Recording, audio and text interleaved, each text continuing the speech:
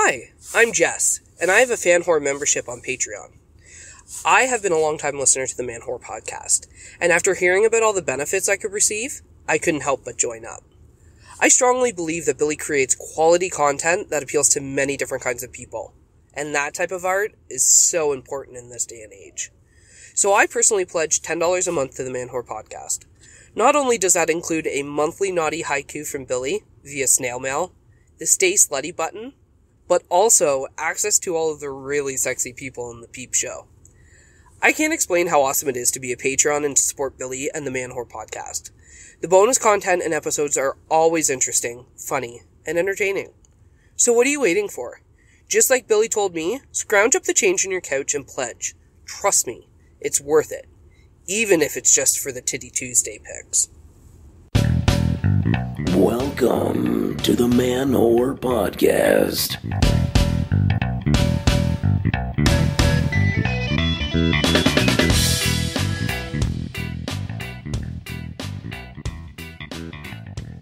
To the man haters, boy bashers, and dick stompers, I get it. This is Billy Presida, and you're listening to the Man Whore podcast. Okay, everyone, how you doing? Welcome to the show. This week, I have on fellow funny person and author of the book, How to Date Men When You Hate Men, Blythe Roberson, everybody. And I cannot wait to share her with y'all in a bit. But first, you know what it is. Show dates, people. Show dates. Tomorrow, March 28th, I'm going to be at the Bell House at 8 p.m. doing a really fun one-liner comedy competition. I encourage everyone to come on out if you can, if you're in the Brooklyn area. It's a really fun show. It's a really fun hang afterwards. Go check out the Man Whore Podcast Facebook page to find a ticket link for that. But you know what I really want to tell you about. Tour de Man Whore, everybody. Yeah, you've got just a few days left to make a Man Whore Podcast live show happen in a city near you. I want to update y'all with the ticket amounts needed in the various cities. So listen up to hear your city called. San Francisco, Oakland, you already know you got a show coming to you, so stay tuned for that. But here are the other cities and what you need. Detroit, you need 5 tickets. Dallas, 7 tickets to go. Chicago, honestly, I really thought Chicago was going to get there already, but you just need 8 more tickets, baby. Miami needs 10 more tickets. Washington, D.C. needs 12 more. Both Philadelphia and Pittsburgh. I'm going to come to you if you can sell just 13 more tickets. Memphis, you got 14 left to go. Portland, 15 tickets. Minneapolis, 16 tickets. Vancouver and Boston both need 17 tickets for a show to come on out over there. And then Toronto, Los Angeles, Austin, Atlanta, y'all need 18 tickets. And you've got just a few more days left to make it happen, so go on over to manwhorepod.com/tour. Get your ticket today. And don't worry if you're feeling a little antsy, like, oh, I don't know. If your city is not activated, you will get a refund. But if we don't sell enough of these pre-sale tickets in your city, I ain't coming at all. So show me that you want me. So there's so many cities that are just so close to hitting it. All right. Today is Wednesday, the 27th, and you have till Sunday night, the 31st. So go on over to manwhorepod.com/tour. Get your tickets today. And if you want to stay up to date for the latest Man Whore Podcast news, head on over to manwhorepod.com. You'll see a sign up button for the mailing list. It's a good thing to be on. Every once in a while, I give away some free shit. And it's a really good way to stay up to date with all the latest Man Whore Podcast news. Because, hey, look, I get it. Sometimes you fall a little bit behind listening to episodes. Maybe you batch them up for like a fun road trip. I do that too. That doesn't mean you should be late on any of the hip new announcements I got happening. So get on that mailing list, and importantly, put in your zip code. So next time, we do a tour to Man Whore, I know which cities I should be going to. Yesterday, I put out a bonus episode with fellow comedian Kevin Michael Smith. We recount a special night we shared together special, awkward, you pick the adjective, with a past guest from this show. I don't know how many of y'all remember Lily. That's an old one. That's episode 97. Well, in there, we talk about a threesome she kind of tried to spring on me. And, well, this is the guy she tried to spring it on me with. Totally forgot who he was. And then ran into him in the comedy scene, and he reminded me. I was like, oh, fuck, dude, I've been trying to find you. So that was fun. But I did ask Kevin to help me out with an email question I got. I got an advice email from a listener about some manscaping. So let's go get some trimming tips with Kevin Michael Smith.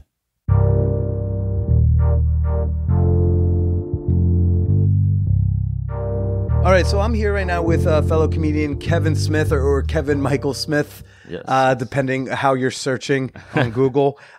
We just finished recording a really fun little bonus episode on Patreon.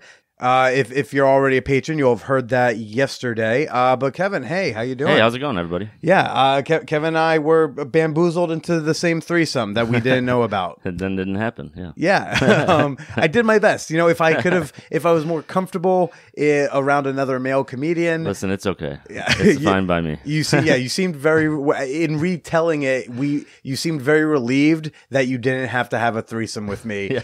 And I agree. I think anyone who has to have a threesome with me or have sex with me, it's best that you don't, in my opinion. But I've got this advice email from someone who calls himself, from a guy named Darius. And I want to get your advice as a fellow man person, sure. Fellow bearded. Basically, you have all the same hair as me, but it's all more impressive and full. I appreciate it. All right. So it's the title is About Shaving Advice. Okay. Hi, my name is Darius, and I'm not sure if this is the place to ask, but what machine would you recommend for someone trying to shave their privates? Like, what tool works best? He is very polite about it. He says, again, let me know if this is the right place to be asking such a question. Otherwise, I can speak to someone else. Thank you and have a pleasant day. Saying have a pleasant day is such a polite way to sound off. But other than the fact that I find it terrifying that he's asking for machine references. Yeah. I mean, technically a razor is a machine, but yeah. I'm scared to think of the concept of machine anywhere near my junk. Yeah, I tried that once, like the actual buzzer, and it doesn't feel too good. No, you didn't? No. That's why I do. Especially on the ball. Like, well, it just hurts. Oh, not on the balls. Gee, yeah. What are you, crazy? It's too sensitive down there, yeah. Well, what do you use? What do you do for manscaping? What do you use? Are you just a regular razor, just a Bic. Just a regular straight razor? Yeah, just that. Yeah? Just got to be careful. But how do you do the trim down? Like yeah, when the bush gets high, how do you cut it down with the razor? You can still use the razor. Wait, how? Just cut it with the You just razor. like go through the bush, or like not to? Is this to go bare or just to shorten it? Just to shorten, yeah. See, I understand trying to go bare to shorten it. I guess you just whack away. Yeah, I guess I'm pretty lazy. Like it's kind of you go through the bush, yeah, but you don't go down to the base. Right, exactly. Okay. Now I used to. I had a couple of mishaps with Nair, so I don't. That back in my early 20s. My roommate's been telling me I should try Nair, and I've been having an issue where when I shave that inguinal area, you know, it's the space, that crease between like the thigh and like your balls. I think that's called. Maybe it's not. I've never heard that before. No, actually, I think this ab. The abdominals, the inguinal, whatever that crease where my balls and thigh mesh together. So when I shave that. Sometimes I don't know what sort of bacterial nonsense happens, but like I get a fishy aroma.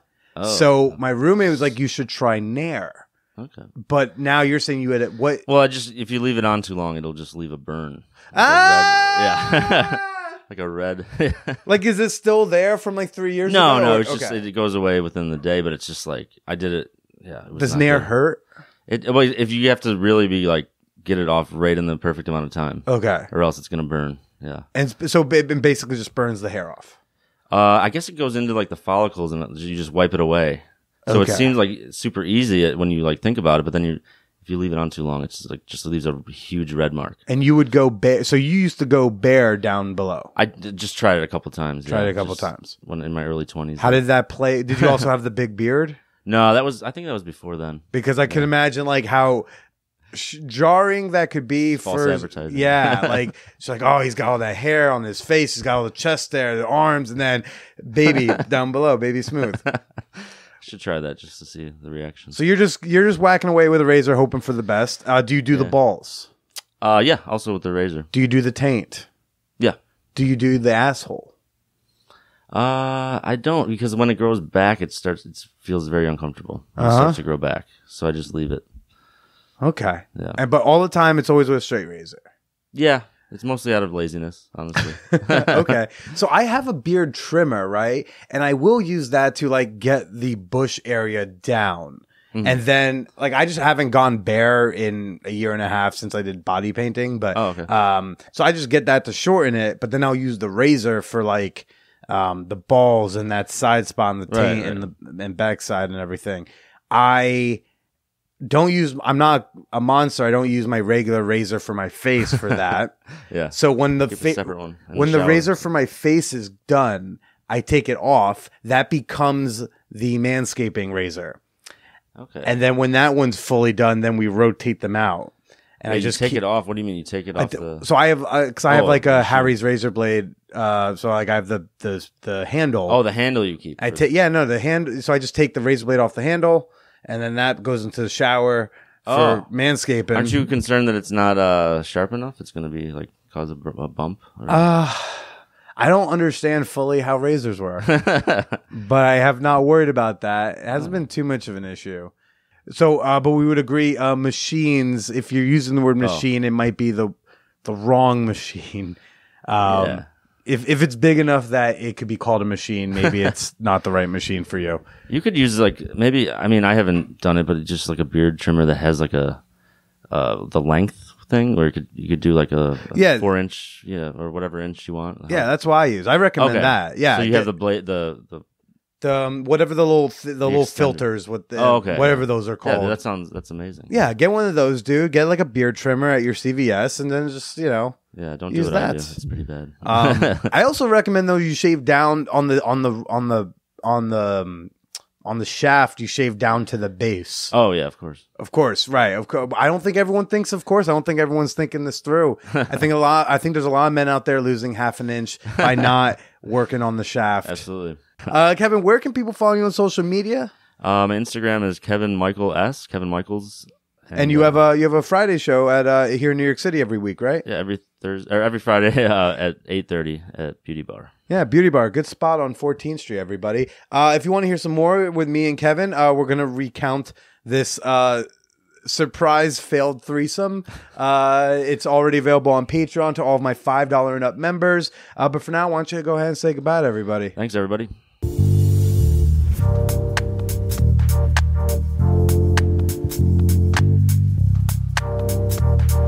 And if you want to send me a comment, a question, titty pictures, whatever, send them on over to manwhorepod@gmail.com.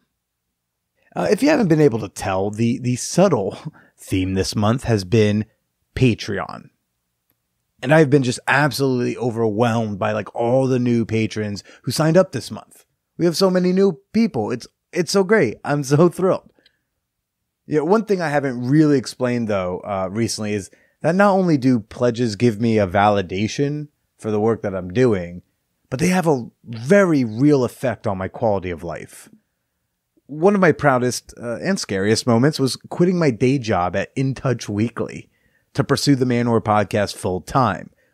Many people would not advise me to make that business decision, but I did it anyway.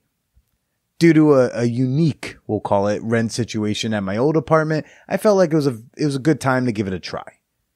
And the main reason I was able to take that leap of faith was the growing community of listeners supporting this podcast, on Patreon. And by the way, I was also able to make that leap of faith because of fans who bought merch, fans who came to live events, fans who bought me stuff off my Amazon wish list. You're all fantastic. But, now that I'm in a real apartment, one that doesn't have dead animals in the ceiling and has working bathrooms, my cost of living has gone up. I'm not living in luxury over here. I do have 3 roommates, but I am in a safe housing situation. Longtime listeners know that wasn't always the case. Unfortunately, this means I have to hustle some side jobs to make ends meet. That's because, this is a free podcast, right? This is a free podcast that you get to enjoy. That means I need to rely on people who believe that creators should be paid for the work that they do, even if that means throwing me $1 one time. And your fan whore memberships go towards keeping a roof over my head, food in my belly, and condoms on my cock. Right now, we're about $200 away from the podcast covering my basic living expenses. That's my rent, that's my utilities, my internet, my Metro card. These are real things your money helps me pay for. It's not just figurative support. As more and more of you join our sex-positive groups like the Champagne Room and the Peep Show, I will feel less pressure to do random side hustles that take time away from me doing stand-up and working on this podcast. That means more time making entertaining content for you. As of this recording, we're sitting at 160 patrons. I would love to reach 200 patrons by my 5-year anniversary on April 16th. Yes, I know. I have been doing this for 5 years. I think that's crazy too. Do you think we can hit that? Do you think we can do that? 200 patrons? 40 more awesome fan whores willing to throw down at least $1 a month? I think we can do it. I think we together can reach that goal. I want to see more secret sluts in our secret Facebook group. I want to see such a long wait list for the Peep Show that I have to make a patient pervert waiting room. Like another kick group, like a must-move table for any poker players out there. Not only will you be joining an amazing community of like-minded individuals, but you'll be supporting your favorite man whore. These dollars, they have a real-world effect on me and my life. One day, hopefully in the near future, I would like to be able to make enough on Patreon that I can afford to hire a second pair of hands to help me with the show. Hashtag hire Mia. I would love to hashtag hire Mia. I think that would be great. So visit patreon.com/manwhorepodcast and become a member today. As of April 1st, membership begins at $2 a month. But if you join now, you can get grandfathered into an amazing community for just $1. So just try it. $1 one time. That is all I will ever ask of you. $1 one time. Again, visit patreon.com/manwhorepodcast. That's Patreon, patreon.com/manwhorepodcast. And hey, even if you don't want to pledge, go to my Patreon page anyway. Click follow so you don't miss the free monthly bonus episodes that will be starting very soon. This week's guest is Blythe Roberson. As you know, she's got this book out now. It's called How to Date Men When You Hate Men. I saw the title and was like, you. I choose you. I want to talk to you. After recording this, I did kind of sort of meditate on what my reactions were like and what it was like for me in that recording. Because in that recording, Blythe is certainly not shy about calling me out or disagreeing with me, which I love. I wish I had more guests on who disagree with me. It really felt like, there's moments in this where like she really does go ahead and check my privilege. And it's amazing, my defensiveness. For example, you tell someone that they're sexist, instantly they're going to go, I'm not sexist. It's like when you tell someone they're racist, they're like, I'm not racist. I don't lynch black people, so I'm not racist. Like, anything short of that bar, you couldn't possibly be. So I don't know. Am I sexist? Yeah, probably. There's at least some ingrained sexist undertones. Things I gotta, think about day to day and check myself on and have people like Blythe check me on as well. So if you're listening to this and you're like, wow, Billy's like being really defensive or interrupting, it's like, I hear that too. And that's something I'm always thinking about and trying to do better on. And, I hope you think about your reactions too. So whether you're a dude who gets called out for being sexist, or you're a white lady who gets told she's a little racist, or whatever it is, even if that person is ultimately wrong in what they're saying, there is value in thinking about the merits of what they're saying. They might be completely right. They might be partially right. They might be dead fucking wrong. But I challenge everyone to, when you get that impulsive knee-jerk reaction where you're like, oh, I got to defend myself, just, sit with it. Or if you do what I do in this episode where you get kind of defensive at moments and times, try to reflect on that afterwards and try to call yourself out on that before someone else does. I don't know. I'm probably rambling. But anyways, Blythe she is fantastic. She is so much fun. Very funny. I really want to check out this book. I hope you enjoy her, but let's go ahead and get to my conversation with Blythe Roberson. Yeah. What was that? Sonnet 116, Shakespeare. That's one to pull out for a sound check. Yeah. You will want to keep in front. Otherwise you will lose the sound very easily. Okay, cool. So right here. Yeah, wait, what is that sonnet?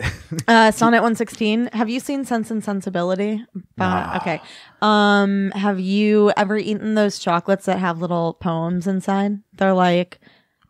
I've eaten lots of this chocolates. big. I'm just trying to go through my Rolodex of chocolates I've eaten. Yeah, they're the ones that are they come in a bunch of different colors. Like the whole wrapper is this is so stupid. This is a long walk to no payoff. But there's this brand of chocolate that has poems inside, and one of the chocolates has that poem inside as well.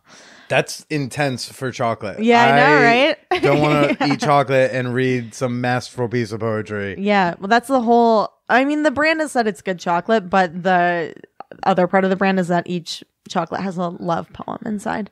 Okay. Yeah. Yeah. Well, I guess that's a good time to say I'm sitting down. Is it Blythe? Blythe, yes. I go up with the Blythe, not Blythe. I guess this is Blythe. But a lot of people call me Blythe. Like my manager calls me Blythe. And I don't think they know that it's different, but I don't care. Well, I'm with Blythe Roberson, author of How to Date Men When You Hate Men. And I guess the first question I just need to ask is, why do you hate men? Have you heard of patriarchy? Can you spell that one? What? Yeah, I mean, yeah, so we live in a society that for thousands of years has been set up to benefit men wildly. Like women were basically property, didn't have access to education, jobs, couldn't own their own property, had no access to, reproductive rights. The good days. Yeah. So we live in the society that women are oppressed by men still in many ways, large and small. And so How to Date Men When You Hate Men is about, being a horned up perv, trying to date men when also they are your oppressors. So, but also with jokes and, good. Okay. Yeah. Where did the idea for that come from? I knew I wanted to write a book, but I knew that I was writing a lot of New Yorker pieces, and the pieces that were about my dating life, kind of obscured but inspired by my dating life, resonated with people. Obscured but inspired by? Yeah. So not just this fucking guy, blah, blah, blah, but, just a McKinsey report. The first one, my first New Yorker piece was this guy had I'd been seeing him for a long time. He kept on being I can't be in anything serious right now. I can't date anyone. And I was like, that's fine. I went away for a weekend, came back. I was like, hey, let's hang out. And he was like, I started dating someone. So I woke up my male roommate who was a consultant, and I was like, he's very happy. He's been with the same girl since our freshman year of college. And I was like, Todd, I wish you could be a consultant on my dating life. And then I was like, oh, that would be a good comedy piece. So that was my first piece that sold to the New Yorker, blah, blah, blah. So I was like, okay, I'm going to write a dating book because that's the content that people like. And then I kind of was like, but the longest thing I'd ever written was 12 pages in college, which should be illegal that they let me graduate. Yeah. So I was like, okay, what the heck can I write that is not gonna be a novel? So then I had this book, A Lover's Discourse by Roland Barthes. He's a French philosopher, I guess, from the 70s, and he takes words and phrases associated with love. This is such a long walk to get to how I came up with this book. So words like jealousy, waiting, engulfment, and he writes in fragments about his own thoughts and, literature, other philosophy, and each chapter was 3 to 5 pages. And I was like, that is a number of pages I can write. So I was like, I want to write that book, but modern and feminist and with jokes. So that's what I tried to write. Also, if you add how to your topic, automatically it's like, no, that's a book. Yeah, exactly. That's a book Yeah. Yeah, but that's great. I'm having a hard time writing my how to throw a gangbang pamphlet. I'm having a hard time sitting down just to bang that out. Yeah. So that's got to be different. Wait, so have you... I've been hearing this a lot, and actually I was a listener was in like a little group chat where we were talking about this, where she keeps running these guys who go like, and she loves to just like, she's down to just fuck. She is down for an open relationship or to fuck around. Like, she's certainly not being like, where's my husband? Yeah. But these dudes will say, I don't want to date. Yeah. But I do want to keep having a sexual relationship. And then I also want these things. And the things will all be a relationship without saying it's a relationship. Yeah. And I've been trying to advise her, stop messing with these dudes because they're just trying to have it all on their terms and not yours. And like, it's tough. I mean, I have been on the opposite side of that as well, where it's just like, I don't know. I think there's something so like defined about dating in a way that you're like, well, I write about this in my book where I'm like, I always am a person who like wants to build their own poke bowl, and then I end up with a poke bowl that costs $14 and smells like a fart, and I'm like, I should have just fucking like bought a poke bowl that they created. And I feel like it's the same with dating, where I'm like, I feel like I can just make like a model of human connection that's better than like boyfriend girlfriend, because that comes with all these like crazy weird connotations. So I get the impulse of being like, well, we're not dating, but here's what I want, but it always really just ends up like being kind of basically a relationship, but like less healthy because you think not labeling it will save you in some way. But then they'll give you all of that, and then they'll do what this dude did with you, where then they do find the person that they want to call girlfriend. Yeah. Yeah, it sucks. It's almost as if they want you as like this emotional and sexual placeholder until like they find the one that they can bring home to mom. Yeah, it's not healthy. Yeah, this relationship I was in that was like that recently ended, like a different iteration, and my friend. Wait, the most recent thing that ended. I was the thing you just described before. Oh, different. One. Okay. Yeah, a lot of things ending for me right now. But yeah, no. I know. Just wild upheaval in my life. But yeah, my best friend Emmy was like, you thought, that not being boyfriend and girlfriend would like make it easier when it ends, but that's not true. Yeah. Yeah. I like the concept of building the own like treating a relationship like building your own poke bowl, although I don't know what a poke bowl is. Really? I know that it's a food. Yeah. Because I passed by the one on 4th Avenue that is frustrating, not a Pokemon Go check-in spot, which is weird. But so I understand that's a food thing. Do you want to know what it is? I don't see. The thing is, I don't eat Asian food, so I already know I don't. What do you eat? Why does everyone give me everyone I go out with will be like, eat Asian food. I only eat Asian food. But also I'm like, kill me, vegan, so like it's good for being vegan. I like that you don't even like that you're vegan. You're like, kill me, I'm vegan. I'm sorry. Yeah. No, it makes dating hard because women will instantly go, if I knock off a whole continent, they'll be like, well, what do you eat? And I'll be like, the rest of the world, everything else. What? Like, what did you eat yesterday for dinner? I just appreciate that you think I space it out like a meal. It's when I can nervously eat things before 10 p.m. Yeah. I don't know. I eat burgers. I'm a very beige diet. It's a lot of carbs, a lot of meat, a lot of killing innocent creatures with souls. And here's the weird thing. If the animal was a good animal, it tastes a little better. It really does. I can sense it. I'd be like, this one would stick up for the runt. My God. I have to go. But I do like treating a relationship customizing it. And be like, oh, no, you can make it however you want to be. I guess my question is, when you say you have in your mind your custom poke bowl relationship, is this before a relationship has started? Or is this, no, this is what I want in one, and now we got to go find someone for it? No, this is while it's happening. Like trying to define it as it's going along, like based on what both of you want. But then the problem is it just requires like a lot of checking in and a lot of communication. And like that is hard for everyone. So that's where that's a relationship. That's true. Yeah. Exactly. Yeah. I mean, it's like, there's this like Seneca quote where it's like, it takes a whole life to learn how to live. And I feel like it's the same for dating. You really are a New Yorker writer. You have quotes for everything. Yeah. No, yeah. I mean, look, relationships, whether it's monogamous and standard or super customizable, are always going to be difficult because you got to talk to each other. Exactly. Yeah. I think that's the answer. Like most advice questions I've gotten will be, and I'll just be like, have you told them or asked them? And they'll be like, no, that's terrifying. Yeah. Like, I don't know the answer, but they do. Yeah. Have fun. Oof. Yeah, that's so real. Have you had a relationship connect before? Like, have you had like a quote unquote proper relationship? However you define that. No, I mean, I certainly have had people that I really care about.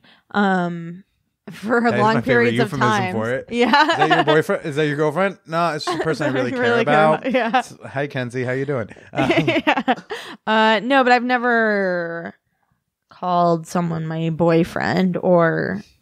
Yeah, no. So no to that question. No. Why do you think that is? I think... by the time that I like got to, you know, dating people long term and like seriously, I was like, so I don't want to say like radicalized, but just so much like I'm not looking for the conventional thing that like if I had been a teen and like the boy that I liked had liked me, I would have been like, we're boyfriend, girlfriend. Like, let's make it official on Facebook. And now I'm like not fucking on Facebook, you know? I'm just noticed. Trying to be like, oh, what mutual friends we got. She don't exist. Yeah, now I have to check Instagram to see who I know that's following them on Instagram. And I know that Instagram, hello listeners, is owned by the same people that own Facebook. But I love Instagram and I can't get off it. Yeah. I want to go back, but they took me down. Instagram? I've been off Instagram 3 months. Why? Sexual content. Wait, so when you say you want something not conventional, yeah, I mean, you already referred yourself as a perv, and you kind of let that like you let that slide. Question marks. Yeah, because I mean, like you don't look like what people think is perv, but my knowledge of like the people I see at play parties, you very easily could be an incognito pervert. Yeah. I mean, I just think perv is a funny word, and I think that like there's a lot of not shame, but it's like very taboo almost to talk about female desire in any way, like active female desire, which is like changing. There's a lot of like I Love Dick, the book and the TV show. I feel like we're big on like there's a wave of women who like actively express desire, but I think it's funny to like be a woman and self-identify as a perv. I feel like it freaks people out. Sure. I mean, so do you just call yourself a perv because you like freaking people out, or is that actually a thing you think is accurate? I think it's just funny. Yeah, I would say it's like mostly a funny thing I do. But you know, God bless anyone who like genuinely thinks they're a perv.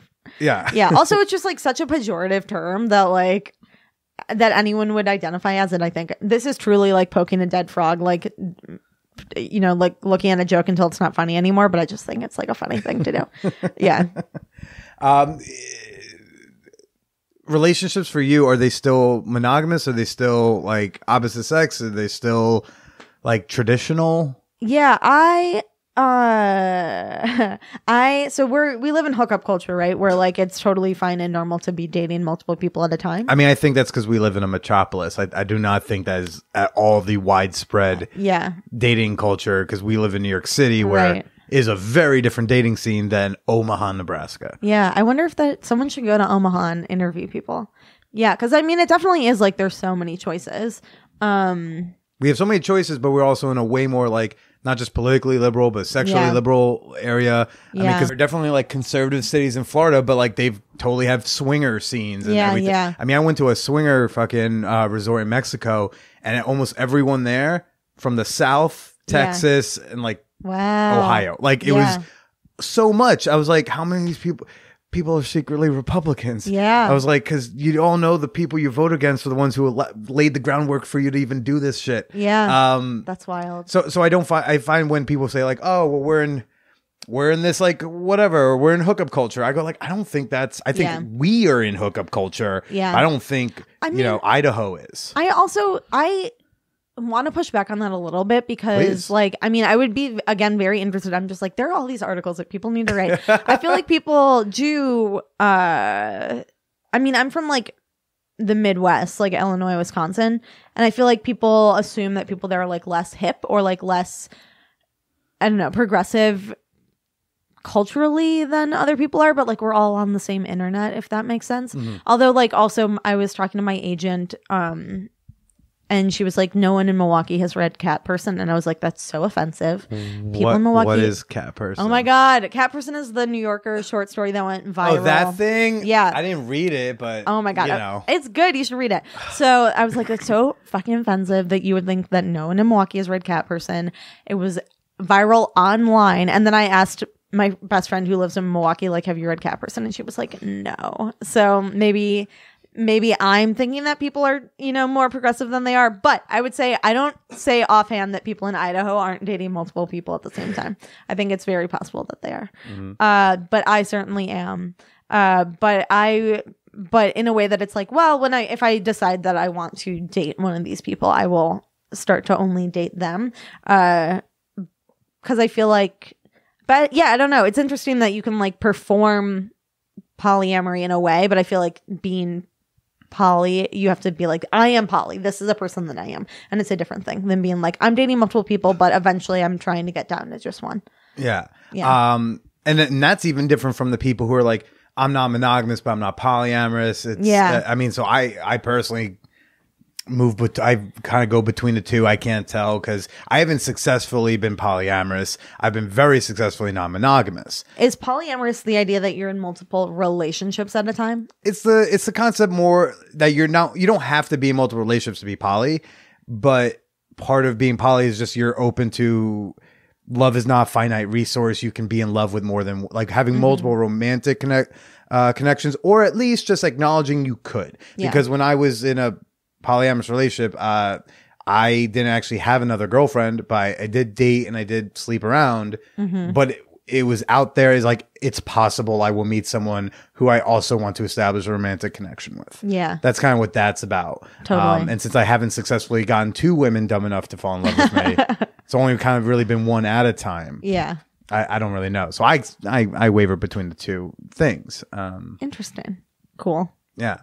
But that I find that separate from the people who do go, what I think is part of hookup culture is the idea of like, I'm going to hook up, not even date, but it's like I'm hooking up with a bunch of people until like the sales funnel gets me down to like my final sale, like at the bottom. Yeah, yeah. You start off with a bunch of matches and then you work through people you give your number to, and then the people you date, then the people you're fucking, and then eventually there's one winner. And for me, I'm just like, look, whoever ends up at the bottom of that funnel, I am just happy you're here. Yeah. Interesting. Yeah. Yeah. Yeah. Sales funnel is a great metaphor for it. Yeah. Yeah. I mean, yeah, for hookup culture, like specifically. Yeah.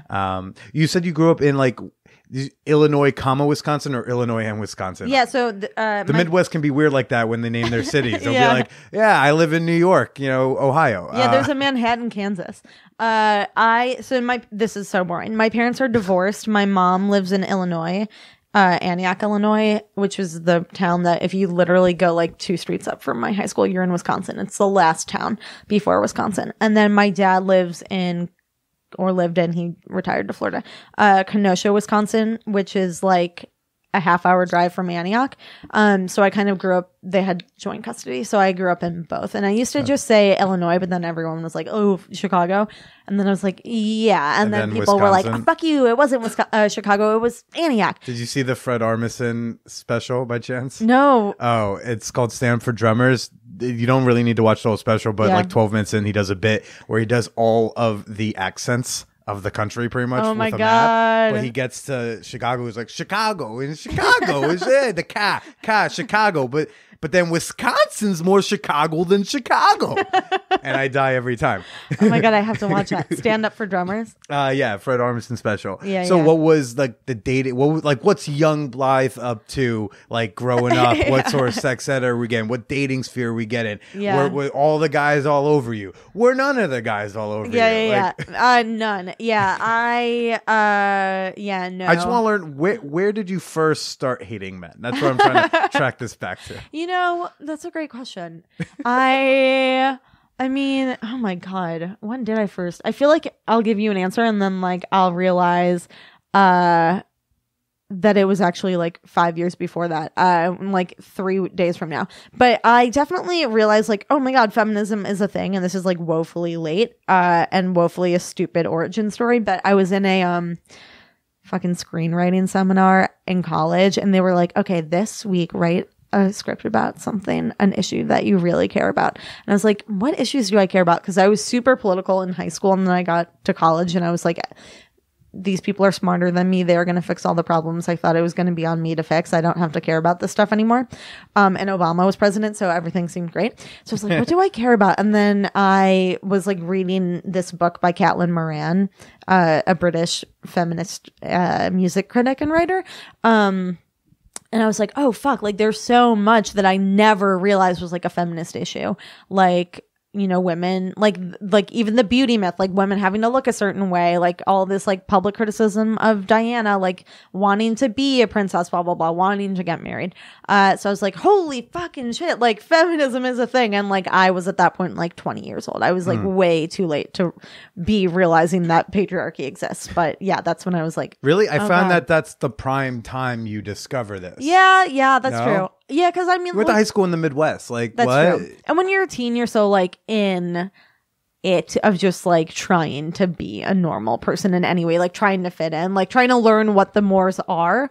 Yeah, that even like there's this. I'm gonna totally misname this person. There's this American sociologist who lives in France named Harold or Howard Becker or Baker or something, and he wrote in the 50s or 60s Sure. 4 possible names there. Yeah. Do you know, Google it, friends. He wrote in the 50s or 60s about deviance, like about people. Sexual deviance? No, well, Right. so, but I'm sure you could apply this to that. He hung out a lot in like jazz clubs and wrote about people who used marijuana.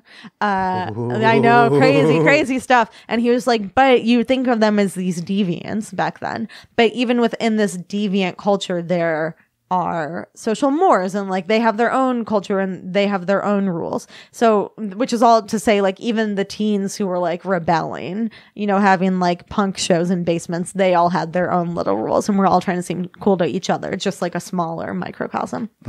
Yeah. But wait, so you discover feminism in this, you're at 20 in this screenwriting class, and kind of what happens? What sparks the brain? Like, did that become an identity for you? What? It just made me want to read more. I was like, oh my God, there are all of these thoughts that I never had, and I never thought about any of this in this way. And so it's just every book I would read, I would write down all the books that they mentioned and go buy those books and read those books, and then just constantly trying to be learning. You look like me in that you probably go to the back bibliography and circle shit. Yeah. I'm looking at with the bigger books. I'll do that for sure. Yeah, this is great. This is a good collection. Oh, thank Is there a rhyme or reason to how these are organized? Absolutely. At the top, you've got mostly like the comedy books. So like they're basically memoirs, but all the memoirs I have are like comedy books. Yeah. You got Jesus, really into Jesus as a historical figure. I haven't read a book about Jesus in Where's years. the Jesus section? I'm on the top shelf in the middle. Oh, okay. So you got like Holy Blood, Holy Grail. You got Book of Mary Magdalene. When Jesus became God, I really liked. Have you read Zealot by Reza Aslan? It's on my Amazon wish list. It's really good. I'm tore my excited. mom's book club apart. Yeah. And then you have like philosophy stuff from college that's just there. Civilization's Discontents. I like that one. Then you got sex is pretty much the next shelf. Below that is like entertainment stuff. So like Bill Carter's books, which I love, on late night TV. You got like the SNL book, some poetry anthology shit that I don't really touch. And then below you got history, which is mostly New York history, but just history. And at the bottom is fiction. Nice. And then up there you got like Harry Potter and like, you know, love it. Hunger Games, shit like that. Yeah. Yeah. So this is a rhyme reason. I need another shelf. Yeah. So doing That's some more. always a problem. But what was your biggest holy shit, what the fuck realization that you read in one of those book things that no one reads anymore? Oh my God, yeah. I'm trying to I didn't read The Beauty Myth until way later, but I feel like so many of the ideas from it were just permeated everything else. Like it was so influential. But yeah, The Beauty Myth by Naomi Wolf is just like I've never seen The Matrix, but I often feel like maybe this is what The Matrix is. Although so many fucking men's rights activists quote The Matrix on Reddit, then I'm like, maybe I'm totally You're saying the beauty myth was your red pill. Yeah, exactly. Where it's just like there is this idea of what a beautiful woman is that has nothing to do with actual women. It only has to do, it's like a tool to control women, to make them think about this thing all the time, to like starve themselves, to always be wrong, to always be trying to get to this ideal that they can't get to. And then if they think about beauty all the time, they are seen as vain, right? So it's just like it's this double bind created for women. And like one of the reasons we know that it has nothing to do with reality is that it's constantly changing. Yeah, so it's just like that was for me like, oh, duh, like this, like I've spent so much of my life hating my body and being terrified of it. Sorry. Yeah. But yeah, like for no reason. It was just because I'm a woman and women are oppressed. At 20, that was really like a revelation for you? Yeah, I mean, like this was later even that I read that book. Okay. But yeah, I mean, there are just so many things. It's like when your oppression is so deeply woven into society, there are so many ways you don't see it happening. It's like that David Foster Wallace speech, like, this is water. Sure, totally. Yeah. Whatever that speech was.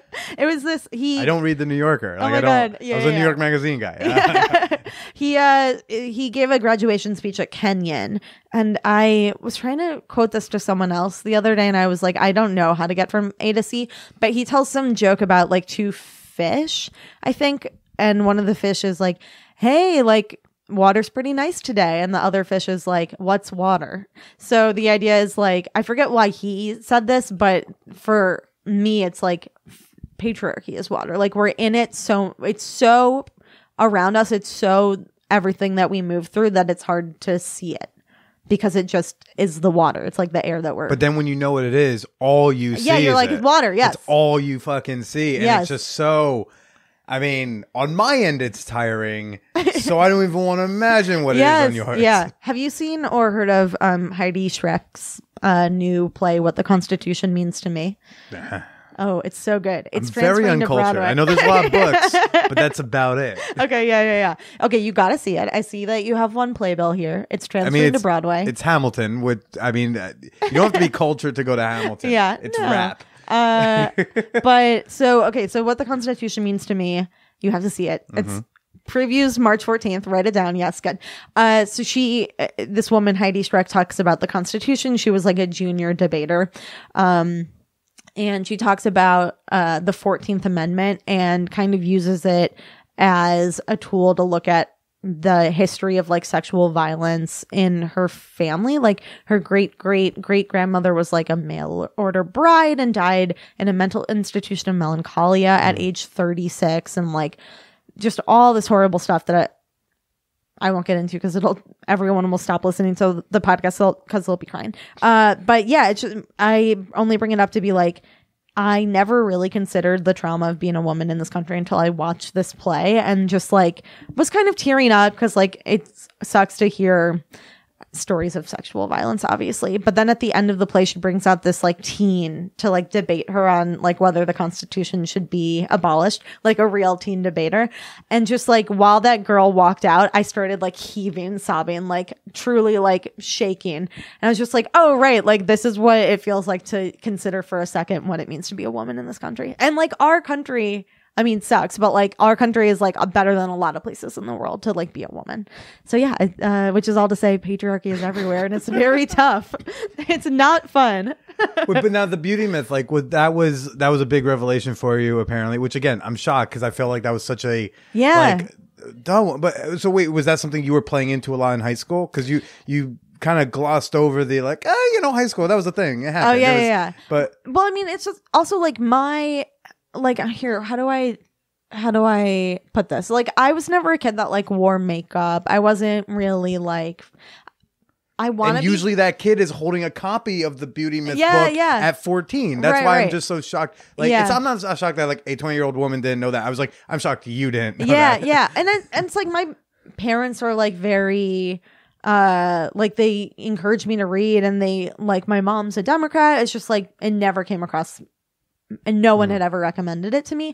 And like, yeah, it just was like, yeah, I can't believe I didn't put everything together earlier, but like, I just didn't, because we live in a culture where women's magazines are telling you have to look a certain way, and rom-coms are telling you, like, you know, all the celebrity women are like thin, white, you know, like women with long hair, wearing makeup and high heels. Like, we have this Eurocentric, very feminized ideal of beauty, and very thin, which is not like a coincidence that, you know, being thin means you never eat and you like are hungry all the time and thinking about that. So yeah, as a teen, I wasn't even a girl who wore a lot of makeup or was wearing high heels. I don't understand shapes or colors, so like my fashion was not great. So what were you rocking? What did you look like? Yeah, what what was I wearing? It was a lot of like, honestly, I wore, you know, those like softy shorts.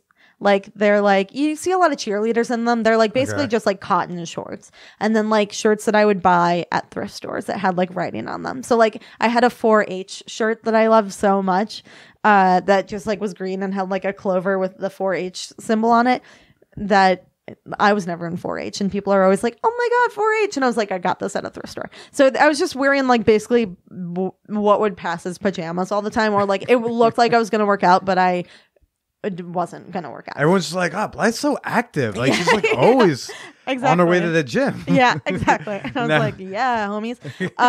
Yeah, but even for me, I like didn't realize that I was like, you know, always like thinking about my diet because of the beauty myth, because we are told that you're only attractive if you're like very thin. You said you were thinking about it? Yeah, so I was, yeah. And it's just like always, you know, feeling like I didn't wear makeup, but I felt like I had to. So I would like have makeup, and I would, you know, every once in a while try to do like an eyeshadow or like a lip color.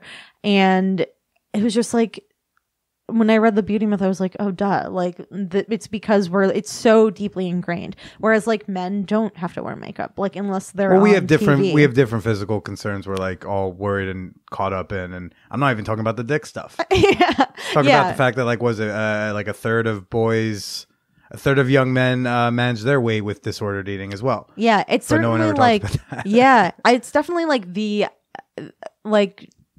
end goal of feminism is not just like, oh my God, like, you know, female empowerment. It's feminism benefits everybody. Yes, exactly. Yeah, exactly. Yeah. Yeah, I mean, because the beauty myth, I think, would also then apply to dudes who, you know, they think like, oh, you got to have abs or got to do this. And yeah, I think guys, to be sexually attractive, we had a few extra non-physical outs than women, like, because you could be rich, you could be funny. But it's also like, I definitely don't want to diminish the fact that like men do feel bad about their bodies, and like men do have to like perform masculinity in a way that's really broken, and like that doesn't just denigrate women, but like is bad for them as well. But like it's different for women because like of the thin thing, like literally we're not eating, like, and I know you say that like men disordered eating as well, but it's just like, it's just, I feel like women are more harshly judged as well. Like women, like go to Murray Hill or Gramercy, go to a bar of the chicks who are the beauty myth, and then ask them their opinions on dudes with my body type, and then you'll be like, oh, they're women. We're just a lot more quiet about it. Women, actually, I will say not quiet. Women can definitely y'all can shit on a dude's body,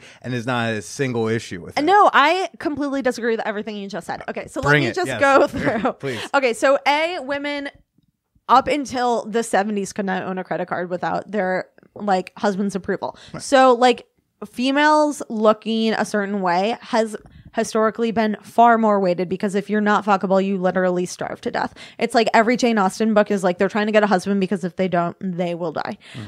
So it's way more weighted. I feel like women are called vain if they are those women that you say like are hitting the mark. And even then we're told you don't look right. There's no perfect, you know, no one can achieve that like beauty ideal because it's fake. And I think it's fucked up for anyone to make fun of anyone's weight. And I think that like it definitely is. I work on a late night show, and like people think it's okay to like make fun of Chris Christie having an unruly body, let's say, and I just find it so gross. And I hope that is changing. Like, definitely not changing fast enough, but like I think it's fucked up for anyone to make fun of anyone's body. And I think it's probably not more acceptable to make fun of men's bodies. Like, I think the people that would make fun of Chris Christie would make fun of like anyone else's body as well.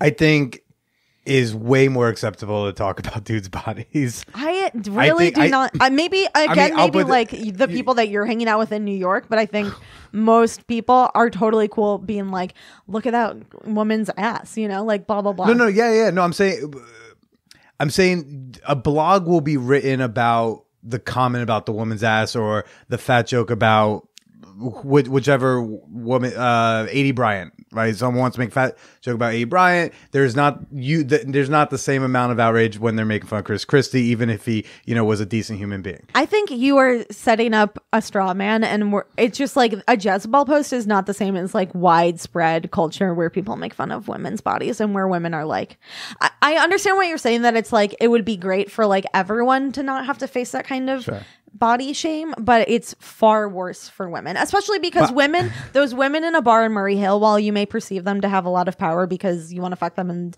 they might not want to fuck you, like men in culture, that's literally not all, by the way, the angle I'm coming from. Okay, well, you're also talking to the guy where when you Google the word manorexic, I'm on the front page. No, really? Yeah. No. Okay.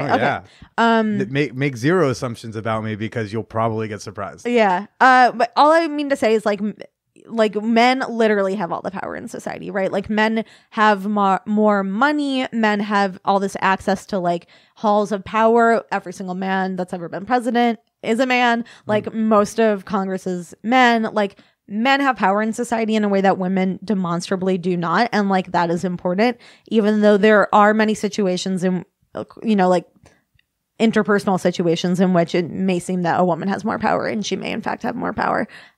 Like, that is not what I'm talking about. I'm talking about like cultural power. Yeah, no, that I get. Yeah. But at the end of the day, and this is, I think, similar to when we talk about how liberals spoke to the Midwest in 2016. Yeah. When you're talking to the dude in, Western Pennsylvania he's being like, he was struggling to make ends meet, and then you keep yelling privilege at him. It's like, at the end of the day, like, yes, these are big, broad cultural things, but sometimes like there's still people at the end of the day in these practical situations where what some people would say a gross looking guy could come in, or gross looking women. If you make the comment about her, people are going to generally be upset in that practical situation.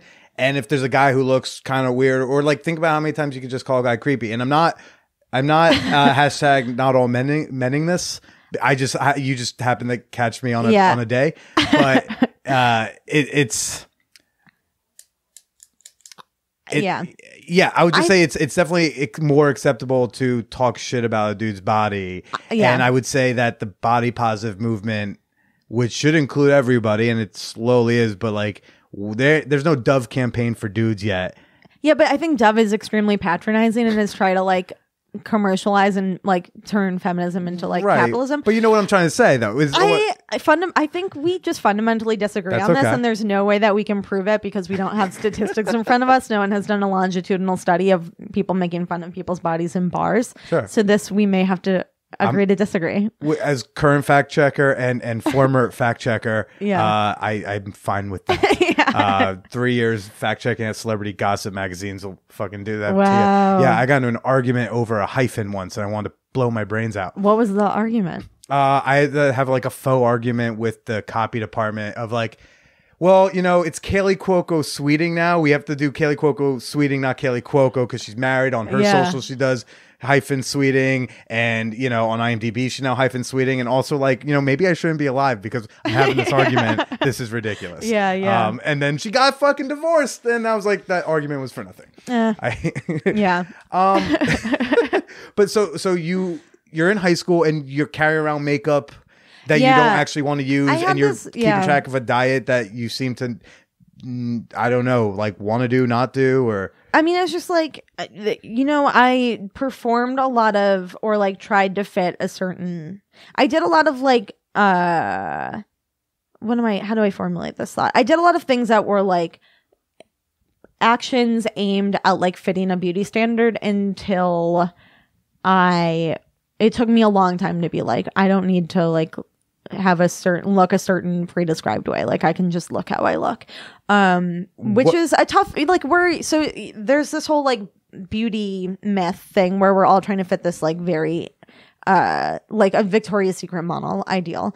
And then there's also this like self-esteem culture where we're like, you know, girl power, like we should all feel good about ourselves all the time, which is kind of like a super fucked up response to that, and probably coming from a good place of people just wanting kids to feel good about themselves. But it's like when you live in a culture that is designed to systematically tell you that you are worth less or worth nothing, you can't just like pull yourself up by the bootstraps and feel good about yourself all of a sudden. It's almost like Sheryl Sandberg lean in feminism type of how to feel good about yourself. Like you can't just do it alone. You have to fix the culture, and it takes a lot of work. It's like putting a Band-Aid on like a bullet wound. So, which I think is maybe a Taylor Swift lyric. Oh no. Yeah, I know. So yeah, so it's just like, it took a long time to realize like where that like there's so many women are like, I hate my body, or like even though I, you know, am successful, blah blah blah, there's always like these nagging body issues. And it took a long time to realize what the depth of that was from, like why to my core I felt uncomfortable with my body or scared of it or like hated it.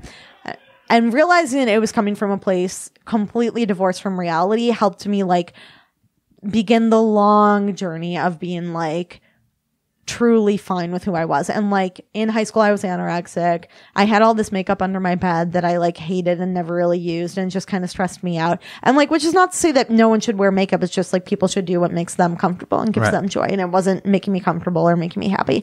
Yeah, so just it took reading that book and thinking a lot and like slowly moving the needle forward of just feeling like I can look however I want to look. It doesn't matter. Like I have realized recently that like whenever I do feel like, oh, I'm gonna like, I used to apply heat to my hair a lot. This is so boring. It's bad for your hair to like straighten it. Does it look like I know what's good or bad for my hair? Yeah. I'm like, I try on the journey of learning what is good for my hair. And I just realized that like the correlation of like, there was no correlation between me feeling like my hair looked good or I was like having a hot day to like how any men responded to me, which should not be like the arbiter of your worth. But I just was like, oh, why am I'm doing this because I want to look good for men, but they don't give a shit, you know? So it's just like it helps me be you like, finally saw like, oh, it actually doesn't matter. Yeah, it literally does not matter. How old were you when you got that this realization? This was like last year. I was like, why am I doing no one gives a shit. Are you like late-ish 20s? I'm trying to gauge. I'm 28. Okay, I'm just getting context. Yeah, I'm 29. I'm going through that right now, or I've been going that through years, but like even more especially now as I keep hitting higher and higher my biggest weight ever, so to speak. I'm like, oh my God, I'm weighing the most I've ever weighed in my life. And then like, 6 months later, it's like, now I weigh them. Right? But like people still are making the mistake of having sex with me. And I'm so frustrated because I'm just like, you're disproving this whole concept. I have to be like in shape or something. And I've attached my mind to that. Right. I've endured so much bullying over this. It needs to be true. Otherwise, all that pain was worthless. And so I'm still trying to figure that out. And like 2 days ago, I got on the scale most I ever had in my life. And there's a couple people. I had a super like quote unquote typically hot comic who was like out of the total blue just messaged me and was like, "You're very cute." And I'm like, "Wait, what?" Like, and not in a what? No, I'm like, what? You're wrong. Like this is like you might be right when I'm in a certain weight range. There's times when I'm definitely cuter. I shouldn't say times. There are weights where I'm definitely cuter. and then I wouldn't push back. So I'm having a hard time accepting that like, oh, I can be beautiful at any size. Yeah. And so, when I joke around like on stage, I'll do stuff in the idea of like, oh no, body positivity is great and you can be beautiful at any size, but body shame me. I need you to body shame me. Don't accept me at this. Otherwise I'll never work out. Yeah. And it's just so weird when you see that like all this shit we obsessed over doesn't actually matter. Yeah, exactly. It's liberating. Is it? And how do you feel liberated from that? Yeah. Like I spend it used to be something I thought about all the time. All the time. All I would think about is like my weight and like what I was going to eat next and what I just eat and blah, blah, blah. And now I just can think about so many other things. And they're all stupid. Like usually it's like I woke up this morning and what are you replacing those thoughts with? Right. I'm like, literally today I was like, I've spent all day today thinking about how I woke up this morning and both of my eyelids were swollen because I think it is, again, so boring. Like, congrats to the listeners. None for of this catching me has today. been boring. Okay. I started using a new acne medication last night. I got my, I know. I'm kidding. And I think it's, but yeah, I'm like, that's what I think about now. And crushes, I guess. Okay. Yeah. What else? God. Have you seen a change in your dating or sex life since your liberation? I mean, I was a very late bloomer. So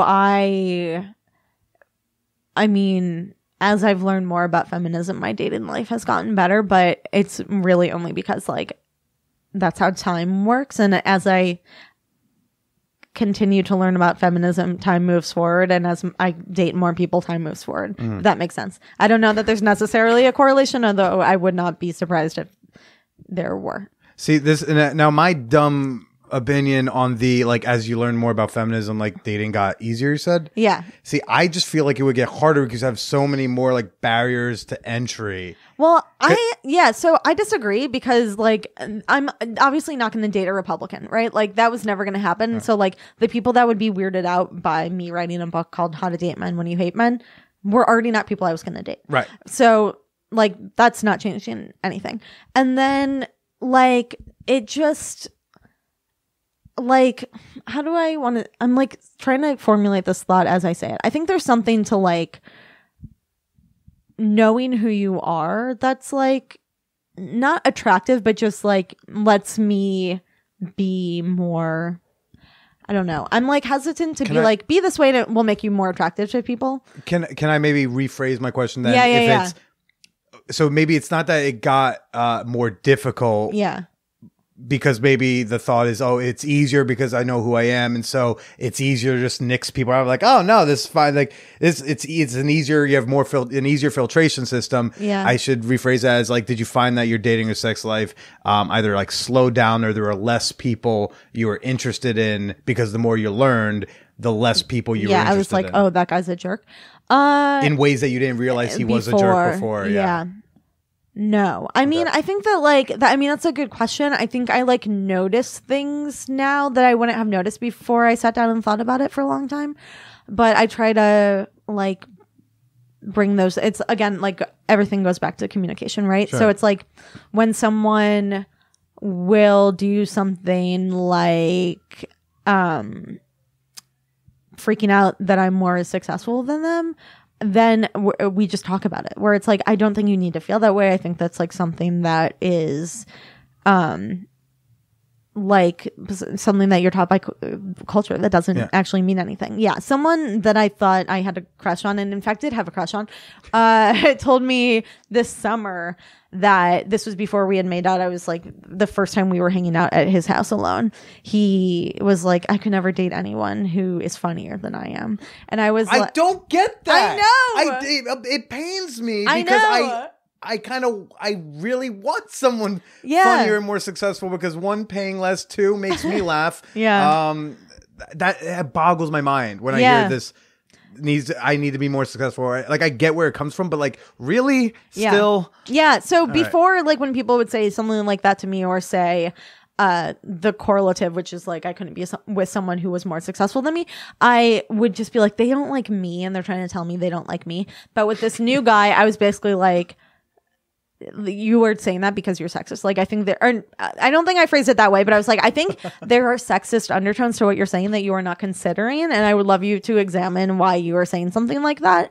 And he was, kind of defensive and like didn't think he was saying it for a sexist reason. But just like, even so, he and I never dated. He just sends me screenshots of his conversations with women on Hinge for me to analyze for him now. So that's our relationship. So he asked for your help. Yes, exactly. Okay. Yeah. But yeah, do you charge for that help? I honestly should value that labor. I know. But yeah, it's so to answer your question, it's like not harder to date men. It's just I talk to them about these things. Right. Instead of being like, fuck you, that's a deal breaker, we're breaking up. It's like, why don't we, because again, it's like, how do you change your culture without changing individual people. Yeah. So you've actually gone through the phase that I guess I thought you were in, which was, like there's less men that you would see yourself dating because you know more things. And now you're like, well, I'm at least going to engage in them. And like, do you see there's hope through that conversation to still potentially date that person? Or are you just trying to leave that person maybe a slightly more aware person than you found them? No. So I think we live, again, like this is water, right? Like it's not like when the Weinstein stuff started happening, when Me Too started kicking off, I feel like there was a lot of rhetoric of like, these are the bad guys, like these are the good guys. And I don't think that is helpful anyway. I don't think that's a helpful formulation, because all men live in a culture that teaches them that they can treat women in a certain way, that women are less than fully human, less than full citizens. As I learned in this Heidi Streck play, women are not mentioned until page 38 of the Constitution, including the amendments. So like, it's not like we just will find all the bad men and then ship them to the moon. All men are like this. And I wouldn't be surprised. I started saying this at the beginning of the Me Too movement. Like, I wouldn't be surprised if something came out about my dad or my brother, men that I love unconditionally, just like, because all men are taught that they can do this. And I feel like I personally, since then, have had a couple people that I was close to, be Me Too'd in a way. Like, been like lost their jobs, or like become like, people were talking about ways that they had treated women. And like, I feel like to a far lesser extent, it's the same with men that I'm dating, where it's like all men. I'm not going to find one man who like was raised in a cave and wasn't ever conditioned to treat women this way. There's no perfect. Yes, man, exactly. Extended to there are no perfect people, but like, yeah, there's no perfect man out there that's never done anything bad to a woman or never said anything or thought anything sexist. Exactly. It doesn't exist. Yeah. So it's like, and this is like a really, there's this book by Rebecca Traister called Good and Mad. Rebecca Traister, everyone go follow her on Twitter. Really great follow. Yes. Yeah. And she writes in her book, like, one of the reasons that the women's rights movement isn't like a constant, why it really only seems to catch fire once every 50 years, is because you're navigating these intimate relationships. Fire twice? What? Yeah, so I mean, there's sorry. Yeah. You don't have to get into that. It's just that was interesting. Yeah, I mean, there's like second wave, and then there's like right now clearly a resurgence. Yeah. But it's just like, you're navigating these really intimate relationships with not only your lovers, but your dad, your boss, blah blah blah. So it's like, but you have to really commit to the cause. So it's like, I'm a feminist 100,000,000%. I also like date men, and I don't want to. You definitely could be like a political celibate, but I don't want to. So like, political celibate, just where there was this thing called like, I want to say. You read so many think pieces. Yeah. Well, yeah. No, I just know all the cool buzzwords. Yeah. God, what was it? There was, in the second wave movement, there was this like sect of women who were like, you should only date women. So they were like lesbians for political reasons, which I think is wildly offensive and dumb. But like, I'm like, okay, I get if you just don't want to date anyone because of your politics, but I don't think that's necessarily useful, and I don't want to not date anyone. So yeah, you do have to commit to being like open-hearted and talking to men about this. And I think most men like probably will be a little bit defensive when called out, but like, I was on this podcast with Anna Marie Cox, who started Wonket, and she was like, when I bring this up to my husband, who like does have different politics to me, the reason that he can hear it is because he knows that I love him unconditionally. And I feel like that really is one of the best ways to like change a culture, is to like talk to the people you love about this, and like, and not strangers on Twitter that you don't love, exactly, who know you don't love them. Yes. And now nothing got fixed. At least the person knows you're coming from a genuine place. Yes, exactly. So yeah, so that's the long answer to your question of how do I date with these feminist beliefs in my head. Yeah.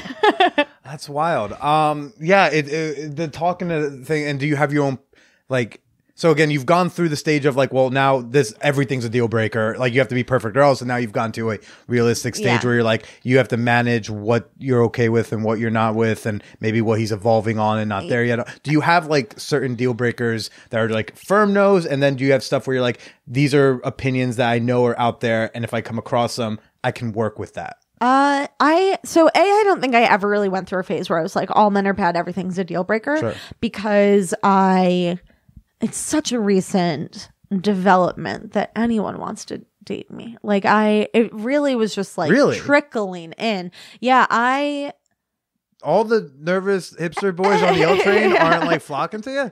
Yeah, you're like their dream girl. Right for the New Yorker, you wear Converse, like you have clear glasses. What? These glasses are not usually on. I'm only wearing them because of my aforementioned swollen eyelids. You're very Brooklyn Bumble chic. I'm just saying, it's like yeah. I guess, I mean, it probably also comes back to like, was I in a place where I was like ready to date? And probably maybe not. Although maybe I'm just selling out my former self and she was totally ready to date. Sure. But yeah, so I never really was like, no men for me right now, like they're all bad. And I definitely don't have a list of like, I wouldn't date someone who like voted for Trump. Right. Like I wouldn't date like a rapist, but I don't think I necessarily have.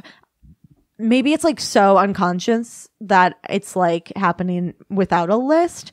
But yeah, definitely like no Republicans. But I don't think I know a opinion where if I found a man who believed that, I would be like, we have to break up. Although, but maybe if it was a compilation of things from that category. Yeah, I could see it. You're like, look, it's fine if it's X and Y, but if it's like X, Y, Z, A, and B, it's like, dude, this is too much for me. Yeah, and again, it's just like case by case. We'll see. I mean, I just recently was interested in someone who sent me a selfie near his car, and like, I noticed a giant Bernie bumper sticker, and I had to sit down with him. He lives in Wisconsin, and I was like, I know you voted for Bernie in the primary. That's totally fine. Everyone's right. Who did you vote for in the general? Right. That's and he was like Hillary. So I was like, okay, good. It's like, good boy. Yeah. If he had said Trump, definitely I would have been like, I have to go. And if he had said no one, I don't know. I would have had to deal with that. Probably, maybe would have had to go. Yeah. So I mean, well, it's all, nothing's like we all contain multitudes, right? Like, sure. I don't have any like still quoting, still making quotes. It's the only one I actually knew. Nice. That book's somewhere in there. Yeah, I'm sure. Yeah. Poetry shelf. No, I kept the Walt Whitman. I think from high school. I think it's somewhere maybe by where Blink is, man. It's nice. in there. Yeah. I remember because oh god, that was the only one I remembered from high school. Yeah. And I just listened to a whole podcast episode about Walt Whitman in Brooklyn. Really? It's a show called Bowery Boys. Oh, that sounds great. So it's a New York history podcast, and they do whole episodes about like people, places, and stuff, and they did all about Walt. All about Walt T. And I was like, oh, that's good. Anyways, well, Blythe, you're very fun and engaging to talk to. And so I'm going to ask you something, and you're totally welcome to say no and shoot that down. Okay. Very fine.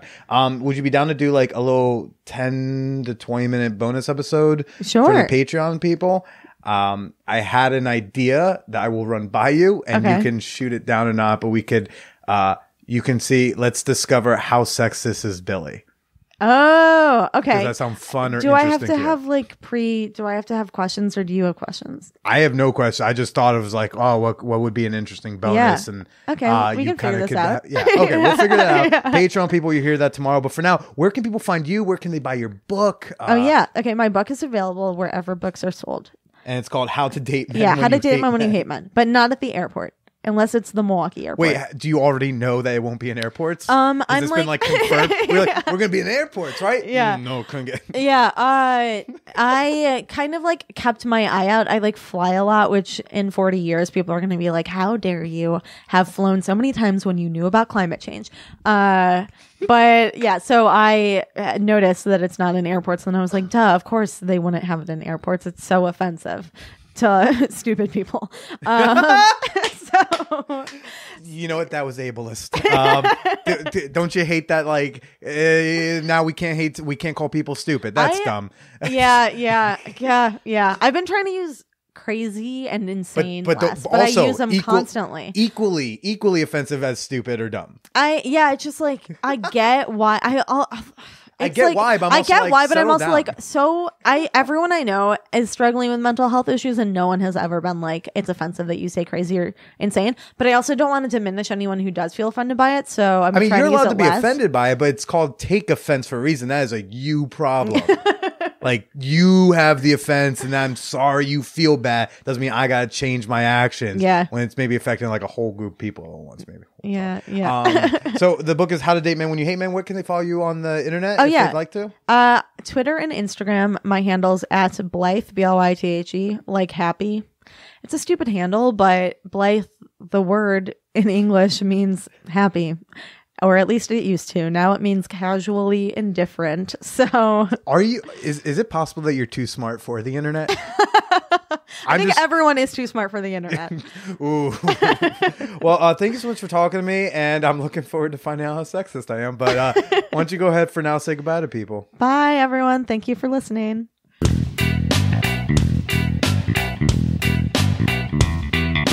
All right, quick little fact check here. I did say that a third of young boys manage their weight with disordered eating habits, and I could not immediately find that number, but I did find these statistics. I'll briefly rattle off for you from the nationaleatingdisorders.org website. Hospitalizations involving eating disorders for male patients increased by 53% from 1999 to 2009.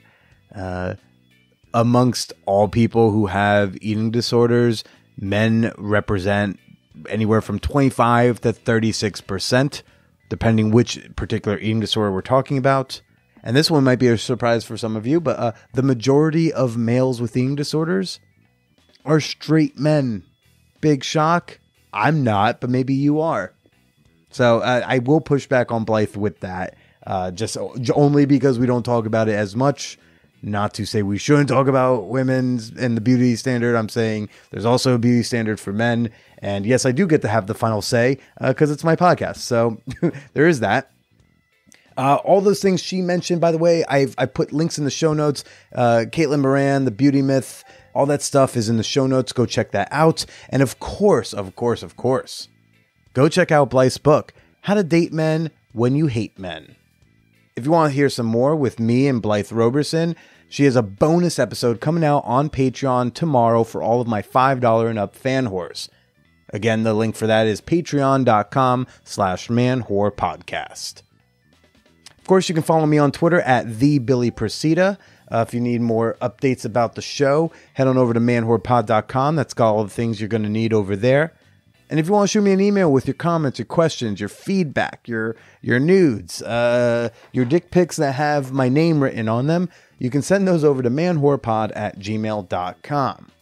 Last call, last chance for Tour de Manwhore, everybody. You just got a few days left to activate your city. Detroit, Dallas, Chicago, Miami, DC, Philly, Pittsburgh. I'm looking at you folks. I feel like you guys are the cities that could really happen. Head on over to manwhorepod.com/tour. Get your city today. And hey, if it doesn't work out, you get your money back. So one more time, manwhorepod.com/tour.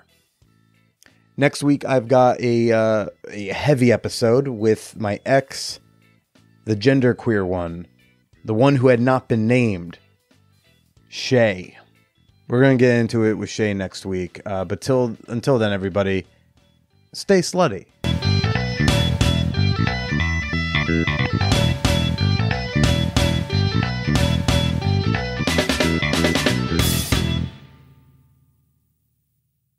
I'm a Patreon supporter of the Man-Whore podcast, and I believe I've been one for about 3 or 4 years. Now, I started listening to the Man-Whore podcast when Billy was interviewing his exes, and I found those discussions to be pretty funny, but also responsible, and also, like, some of them were really emotionally raw. Now, since then, the Man-Whore podcast has evolved to cover a broader range of topics with an array of interviews. I am a straight white guy, and this podcast has really helped me get exposed to different lifestyles, views, and preferences, and that is awesome. That's why I became a Patreon member, to support Billy, as he's, focusing so much time and attention on the Man-Whore podcast and really trying to make it as great as it can be.